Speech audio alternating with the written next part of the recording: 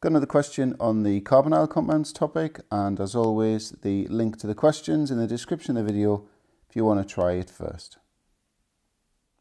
Okay, so we'll make a start. So methyl glyoxyle's got two functional groups. It's got a ketone and an aldehyde functional group. So the reduction reaction, you'd react it with NABH4.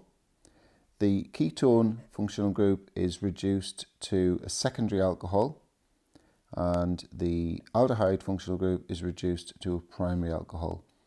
Each reduction requires 2 moles of the reducing agent, which we represent as an H in square brackets. So because there's 2 reductions taking place, we need 4 moles of reducing agent, and there's no observation for that reaction. For the oxidation reaction, there's a couple of answers you can give, so I'll just run through this one first. So react with Tollen's reagent, or you could say ammoniacal silver nitrate there. The ketone group isn't oxidized, but the aldehyde group is. So it's going to be oxidized to carboxylic acid, and that's the equation there.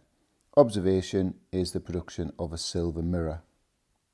Alternatively, you could oxidize it with acidified potassium dichromate 6, same equation, but this time the observation is an orange to green colour change.